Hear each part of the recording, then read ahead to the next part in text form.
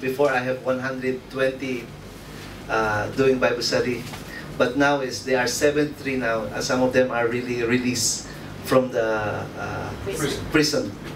So my prayer is someday they will come back to us and work with us, and because my vision is to have a farm, and that farm can cater them and help them, do farming, because this prisoner cannot work anymore because of the background that they have. Some of them are thief, drugs and everything.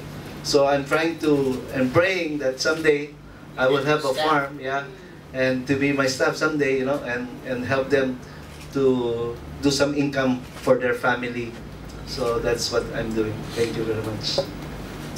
Great.